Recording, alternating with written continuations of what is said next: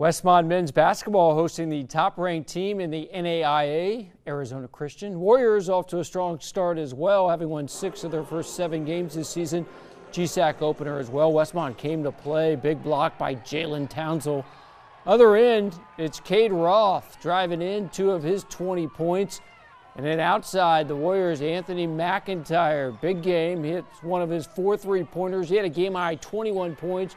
Amir Davis added 18 points. This game went to overtime, and Westmont pulls away and beats #1 Arizona Christian 85-72. Landon Boucher's Warriors are now 7-1.